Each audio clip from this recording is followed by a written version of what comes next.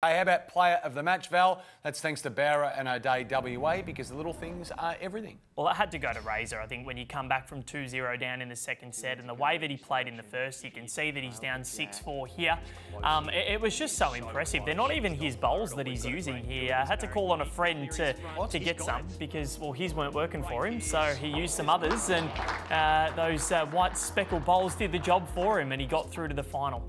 But yeah, he got over Aaron Sheriff in the quarterfinals. He lost a couple of semi-finals at the indoors before, so this was a really big match for him to try and get into the final. And you know, he got rid of some of those demons, and it was an amazing performance from him. Nice. He pulled the trigger, and it was worth it. Ray's poise visible throughout the whole match, of course.